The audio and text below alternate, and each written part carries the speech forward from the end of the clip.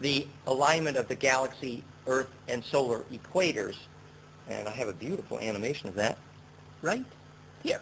Look at that. Found it. So galactic equator, solar equator, Earth equator, and at a certain time you see the 90-degree clink. And that's a compression point, and to survive that compression, all structures will be tested. That's sort of the metaphor. Now,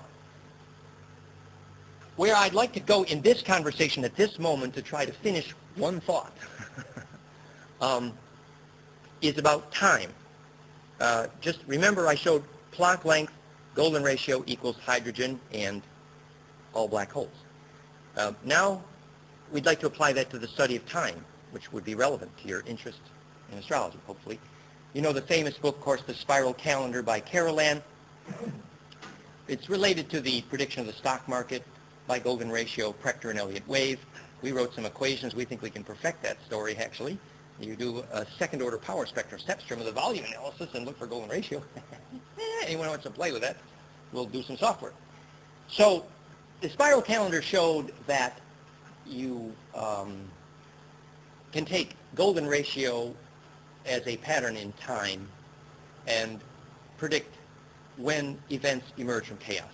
And the key was golden ratio in time.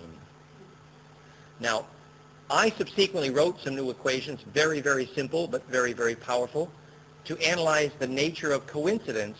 And I just want to point out how this fits what we're talking about at this moment. goldenratio.com/coincidence.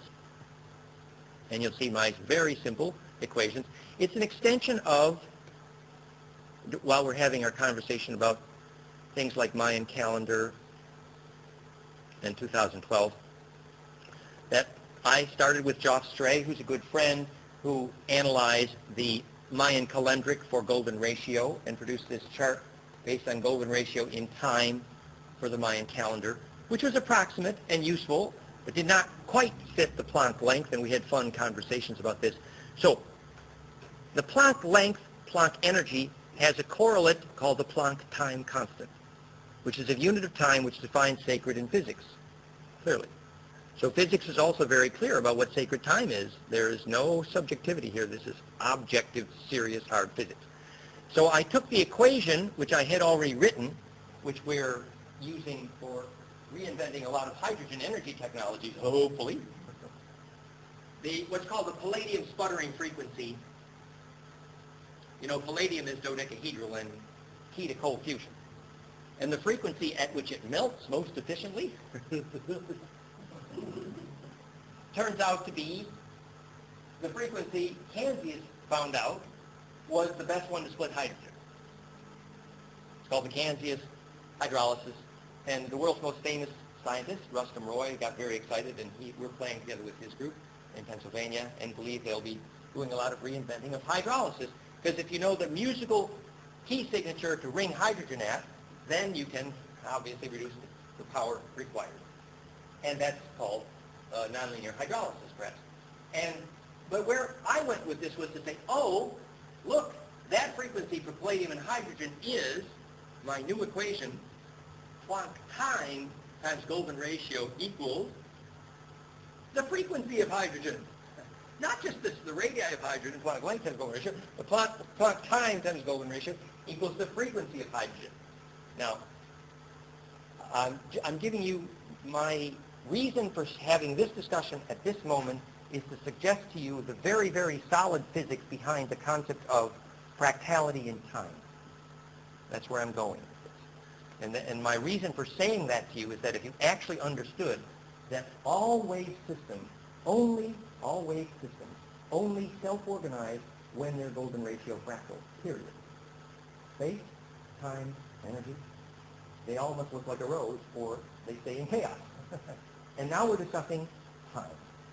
So, for example, you'd like miracles and angels in your life. Hello, I'd like miracles and angels in my life. Well, then you need to rearrange your time into a fractal. And that would then define synchronicity in miracles because,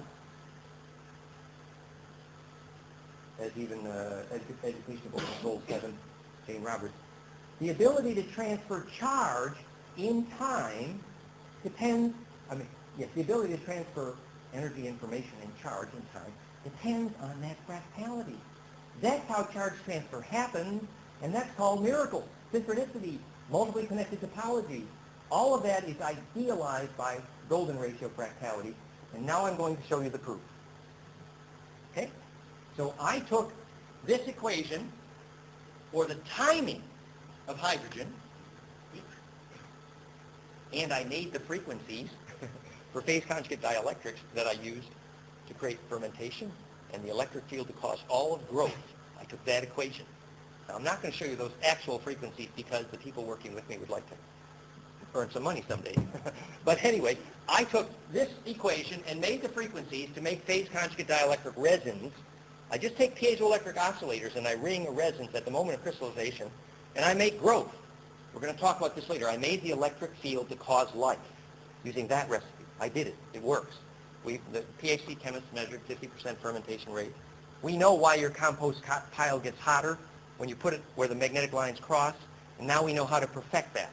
We know why Stonehenge causes seeds to germinate. We know why. It's a fractal field. At any rate, I only bring that, we're going to talk more about the technologies later, but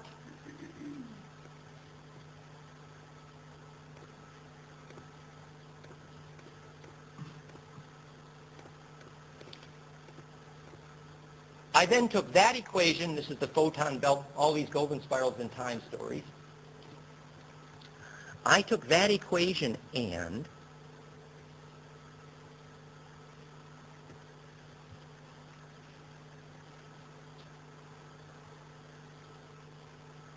Planck time times golden ratio equals the solar year.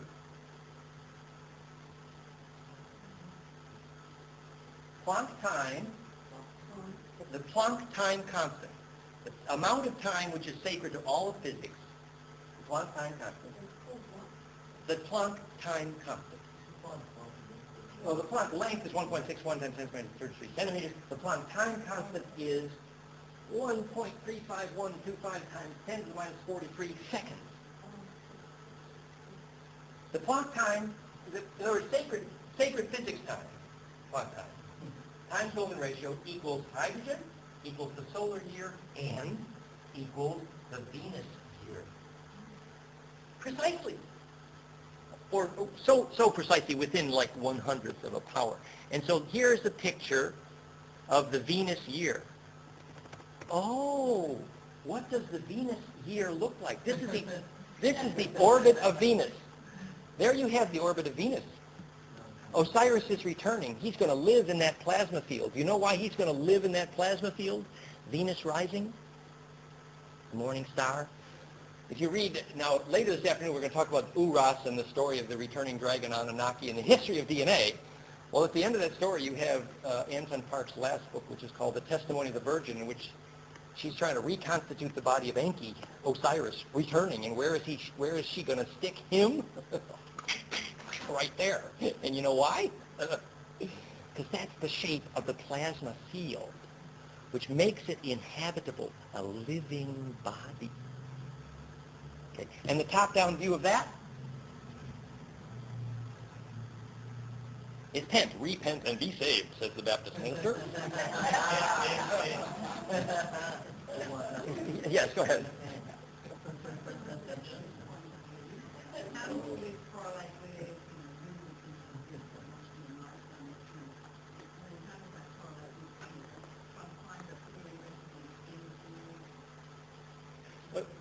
Could you say the first part of your question a little louder so they hear it?